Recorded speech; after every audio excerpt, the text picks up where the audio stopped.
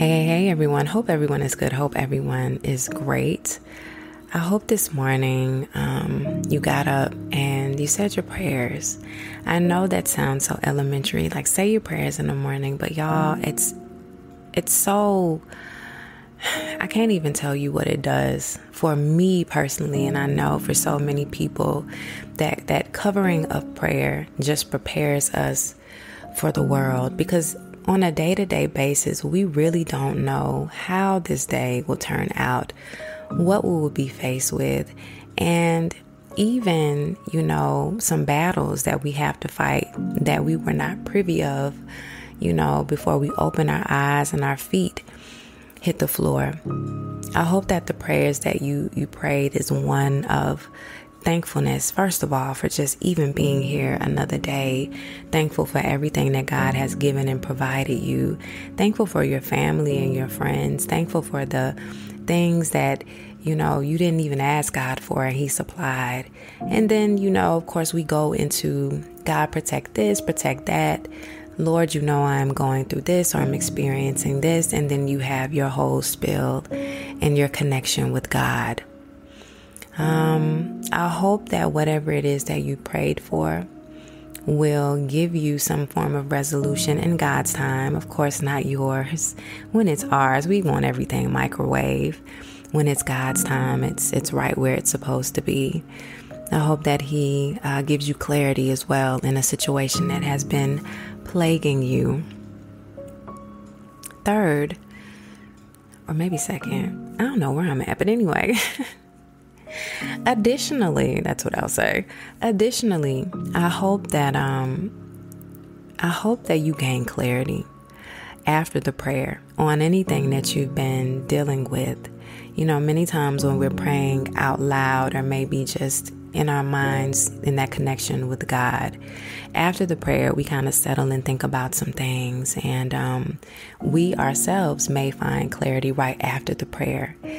Just to say it out loud, just to think it in our mind, ruminate on it, and speak to God. Sometimes the answer is instant.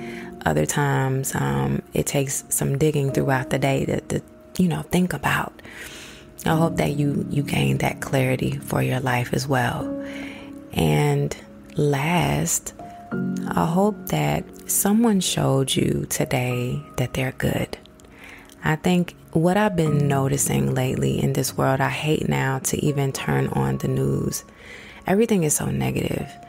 I used to be glued to the news just to be abreast on the events that were unfolding, and I realized that it really put me in a bad space because there was no positivity, hardly any, in the news. And so I hope that someone today shows you that they're a good person. Even if something as little as, going through the drive-thru and somebody pays for your lunch or your drink. Someone says, hey, that shirt or that dress or that outfit looks nice on you.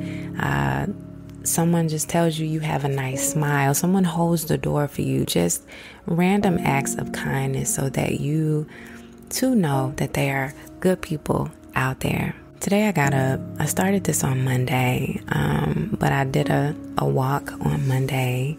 And then this morning as well, I walked, but I worked out first. I worked out for 45 minutes. And then I walked me a good old 5.8 miles, baby. And let me tell you something. These legs are like, ooh. One thing about it is I am not a spring chicken anymore. And I realized, too, that I spend a lot of idle time not partaking in physical activity. But the beautiful thing about thinking about that, when I thought about it, I used to work out years ago. And I remember when I first began how much I hated it. I made it as a goal, an individual goal. So I wrote it down. I was like, I'm going to do it. I wrote it down on my journal and I'm going to work out. And I remember, I think it was like the first 2 weeks, I was dreading it. And after the 2 weeks, I felt a change in myself. It was like it became routine for me. Not only did I feel good, internally, but I did, externally as well. I saw little small changes. And then I realized how much of a stress relief it really was working out. I was able to think clear while I was working out, while, simultaneously, getting my body together. And it also just challenges the mind because you are challenging yourself to keep going. And I love that part about working out.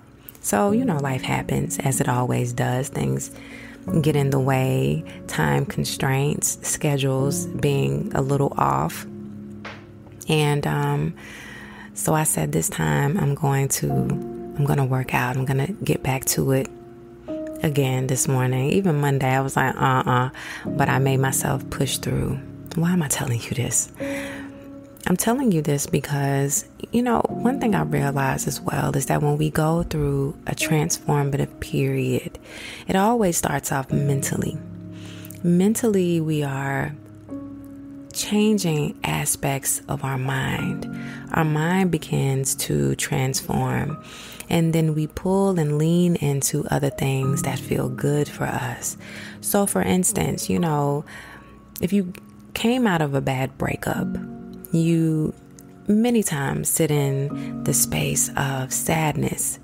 You lose self-worth depending on how harsh the breakup was and the situation that accompanied it. For many people, they lose a part of themselves, and there is a break where they don't know who they are. And when you start to regain yourself and find your purpose, your mind transforms, because now you realize, okay, I'm single.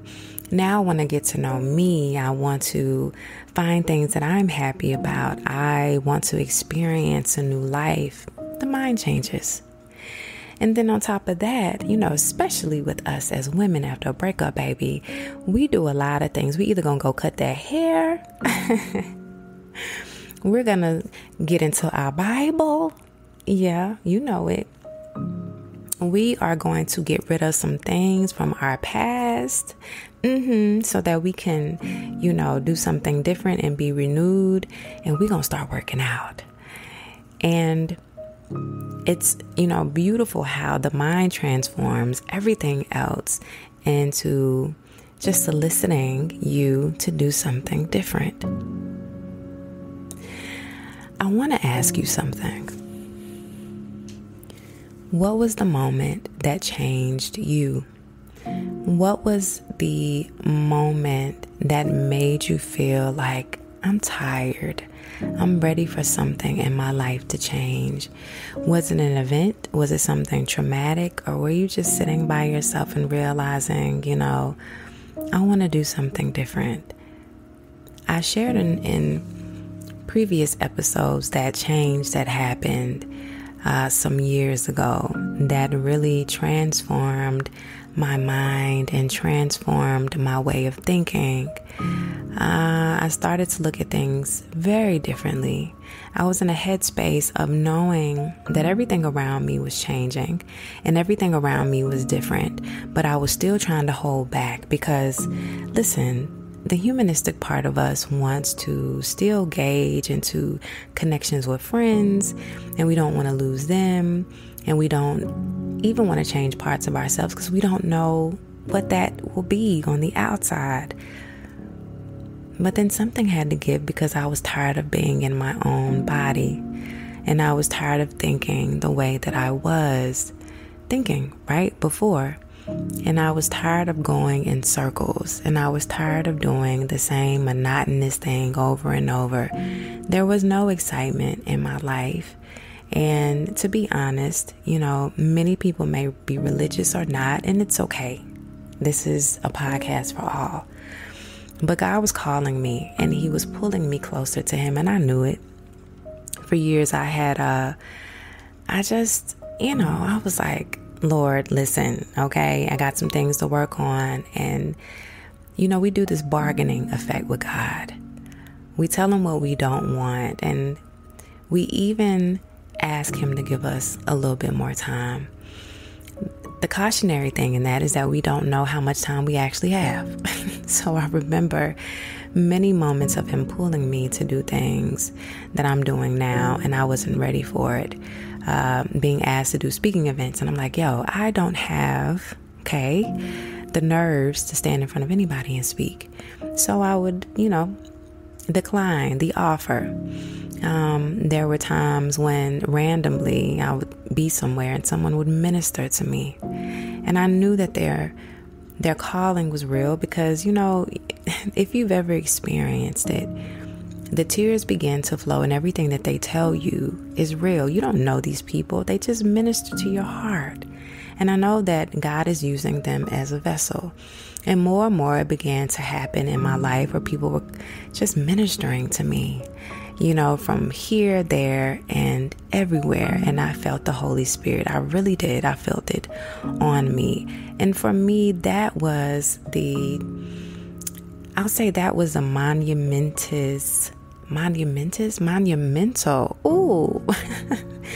monumental moment of change, where I knew that God had something on the other side for me.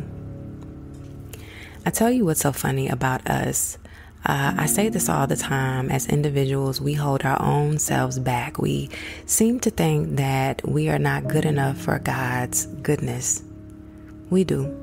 We tell ourselves, I've experienced this, I've done this, I know this, I'm not good enough. But I'll remind you that almost every character in the Bible, were heathens. You hear me? Every single character in the Bible had a backstory that was horrible, but God still used them for His good.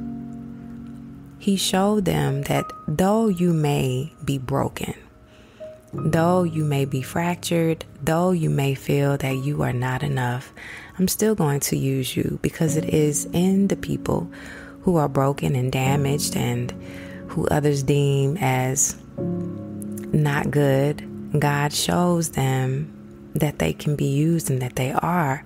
And I think outside of that as well, you build self-confidence when you know that God is really using you to do something great. Many of you have experienced moments in your life where you always had to fight for you. You always had to... Wow. Let me take a moment. I don't know, it just hit me real quick. Let me go back.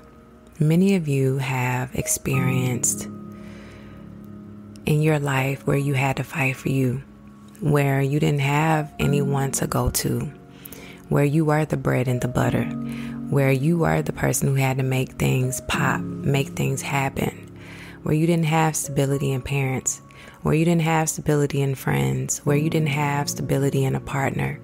So you were the ultimate. And then when things started to fall in line for you, when you become blessed, when God sees your earnest work and your hard work, and He begins to bless you, you don't know what to do. Many times the first thing that people do, because you've been so traumatized by having to put things together in order your way and by your hands, you feel like it's a joke. When good things come, you seem to think that it's not going to last. I want to tell you something that I learned a long time ago. I think that God builds everyone differently based on circumstance. And that we learn ourselves when we find out who we really are. And I've always looked up to people who have an independent mind and an independent work ethic, and they pull from the resources that they have within them to make something out of nothing. Those are the people, in my opinion, that God has really and truly blessed, because there was no one to depend on, and God made a way for you. When these blessings begin to fall, when that banking account increases, when you are walking into spaces that you never thought you would walk into, when you were given that job and that position that everybody said you wasn't qualified for. Oh, goodness. Listen, I feel coming on. When all of these things start to happen for you, when that house comes, right? That you've been just thinking about, praying about, knowing that maybe the income and that credit score ain't where it need to be. And then boom, it happens and it envelops for you when you've been praying for that child after miscarriage, and boom, God blesses you with that child. When you've been praying for a significant other, after years and years of abuse or plagued with heartbreak, and God gives you something good. When you've been hurt by friends over and over and over again, and then God gives you plenty who support and guide you. When you've been diagnosed with something that is life-threatening, and God turns it around, and He gives you a healthy vessel. No one knows how you was able to beat it. Ooh, it's the blessings. God has His arms wrapped around each and every one of us. It is whether you believe or not. And again, I'm not here to judge anybody. I know how good God has been to me. I want you to know that you deserve all of that. You deserve every single thing that you've been praying for and that you've been wanting. I always feel like when you sow good seeds, oh goodness, you will get a beautiful, healthy, overflowed harvest, because it is in the work that you do in the beginning with an earnest heart that God understands that you are doing it not to receive anything so much, from a purpose or from, solicitation. Well, if I put this out here, God is going to, do this. No, because many times, we're just doing what we do, what we naturally do. And when God knows your heart, He will bless you. You deserve every single thing that God is giving you. You deserve every single thing that you dreamed of. You deserve every single thing that you cried at night for. I say this a lot as well when it comes to our prayers and the things that we want. Listen, it is true that patience is a virtue. And when people hear of the word patience, a lot of people really get upset because they feel like they've been patient for so long. But I want to ask you this question. I want to honestly ask you this question because, patience comes with a lot of things that God needs from us, and it's obedience. So have you been all the way obedient with everything that God needs you to be obedient about, so that what you've been praying for, is going to come to fruition? Because see, I can pray every day, every night for an increase monetarily. Lord, I need $100,000. I want $100,000 in my checking account, in my savings. I can earnestly pray that every single night. But I want you to ask yourself, if that prayer is that similar to, I just need $10,000, $5,000. Are you ready for the increase? Are you saving your money? You eating out every night? Are you abreast on your bills? Are you missing out on work? Just taking off because of, you just don't want to go to work today. It's so many other factors that go into it when we ask God what it is that we need. Are you doing the work? Ladies, gentlemen, when you are asking for that spouse, that significant other, that person to come into your life, did you do the work? Are you doing the individual work? Are you ready? We can pray for the perfect person. Men, you want a woman 5'5" or whatever. I don't know. Might like them tall or whatever, size. She can cook. She can clean. She's sweet. You know, all the good stuff. But are you prepared for that woman? Are you mentally prepared? Because see, all of the good stuff that comes along in your mind, are you able to handle it? Because she can be nice and sweet, but she may be passive as well. Can you take a passive woman? And the same thing with us as women. We pray for this man. We want all of these things. Oh, let him have a good job. Let him be healthy. You know, some of y'all women have requirements. No kids. If you got kids, maybe one. You know, no baby mama drama. And that's not too much to ask. It's not. But then I'm going to ask you, you know, can you handle that? Are you too prepared? Are you individually prepared for that type of man? Do you have drama in your life? Have you reconciled with yourself?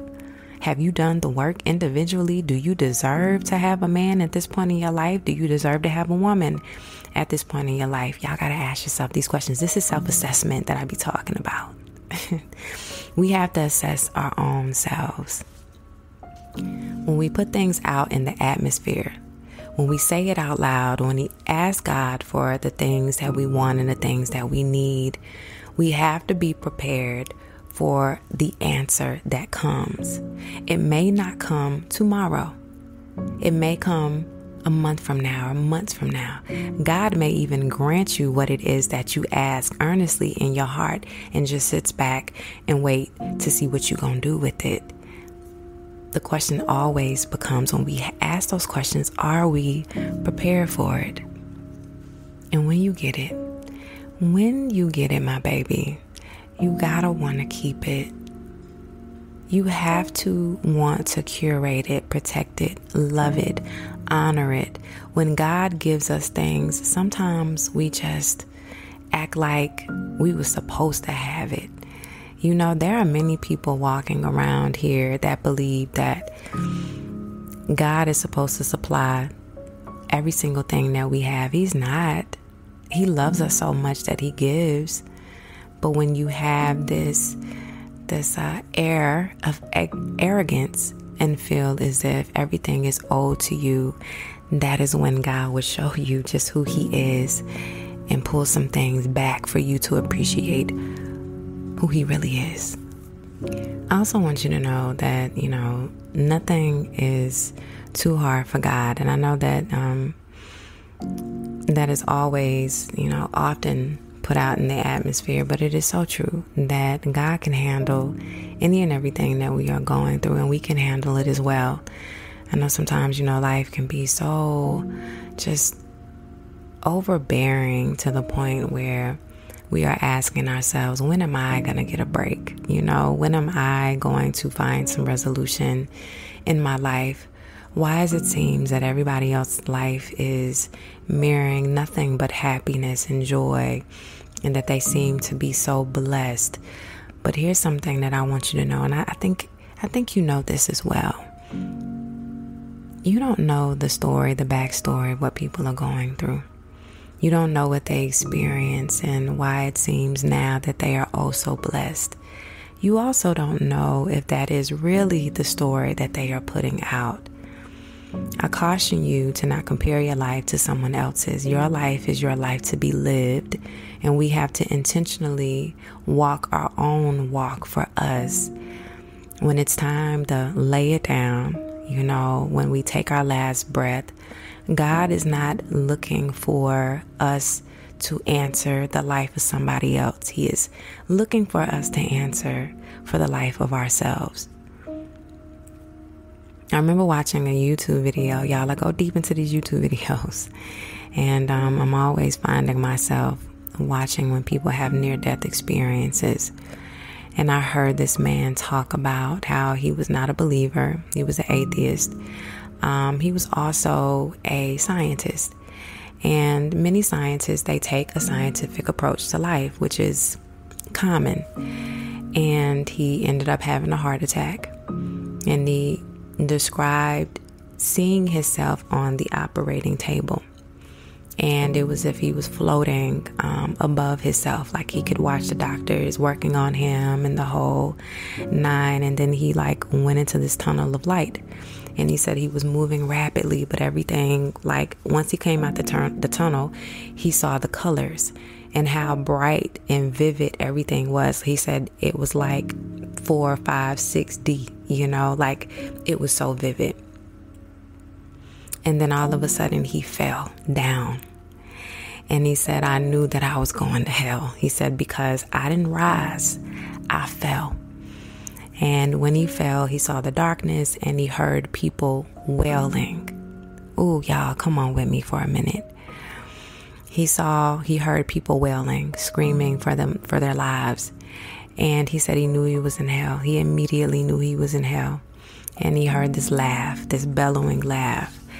When I was listening to this, even seeing his facial expression, these type of stories, I knew it was real. And he felt the heat.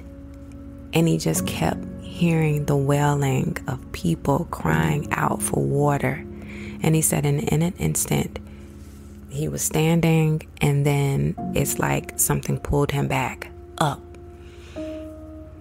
And he came into his body. And he said, that is the moment in which I believed. Now, again, on a scientific way of thinking, scientists always say, the brain goes through certain stages and, it can be a hallucination and this, that, and the other.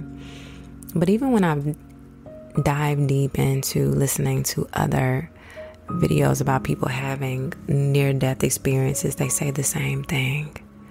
And that experience that they feel, where they feel like they're going to hell. I don't know how I got to that place with sharing that. I think it was just maybe to allude to the fact that we still have some work to do. Whether you believe or you don't believe, we have some work to do. And if you are a Christian, you understand that the work that we do is individually. That's where I was. It's individually and it has nothing to do with anyone else. So we have to live a life of intentionality. We have to live a life guided by something that has morals and good standing and promises around it. And we have to live a life that is joyous and happy and cohesive to the life that God wants us to live. And last, you deserve it all. It doesn't matter what you've been through. It doesn't matter what you've done. You can start now and change so much of yourself. In the beginning, I talked about the mental transformation that we have. I really feel like when our mind is mentally stable, so is everything else. We want to work towards something that is better for us. So mentally, when we feel the change, the transformation, and we stick in that for a while and we're doing good and we're thinking good thoughts and we're navigating through our issues and we're leaning more to God, we pick up something else. And we want to do something else, and we want to live better, and we want to do better. So for this episode, I want you to take these 3 things with you. Number 1, the prayer that you pray, I know that it's earnest, and I know that it's honest and from your heart, and I know that it's something deep down. Know that God's promise is what it is, His promise. And that He would never leave you by yourself. He won't. Just because it's not happening yesterday or the moment in which you need it to does not mean that it's not going to happen. But sidebar, you got to do the work as well. God is doing His part and you have to do yours. Number 2, if you've always been the person to make things work, didn't have anyone to lean on, didn't have support, you are special. You really are, God. And when God blesses you and gives you what it is that you have been wanting and praying for, know that it's your time. It's your time, and that no one can take it away from you. It's your time, and know that it was for you. It's your time, and know that it was destined for you. It's your time. Utilize it. It's your time, and make sure that you keep it. Make sure that you stay in your good grace. Make sure that you honor God each and every day, that He satisfied every prayer with a blessing. And third, know that you are not too heavy for God. Anything that you are burdened with, it's not too heavy for God. Anything that you feel that is taking over your life, it is not too much for God. You can always confide in Him. You can always find strength in Him. You can always know that God will be here. You know, people will turn their backs on you, but God won't. Thank y'all so much for listening in. Thank y'all so much for being here. Thank you so much for every single person who has really poured into this podcast. For those who have done a monthly subscription, I am thankful. I told you guys in one of the previous episodes, I am currently working on a book, and it's a lot. It's a lot to get these things together. It's a lot mentally too, to get the thoughts together. And it's, it does have a cost to it. So the support does help. Thank you so much. If you want to do a one-time donation, you can go to my link, lisamarie.info. lisamarie.info. You can make a one-time donation. You can give me $1, baby. I don't care. Thank you. You don't have to if you don't want to. And also I have a YouTube channel, so tap into the YouTube channel as well. And until next time, I see you guys later. All right, peace.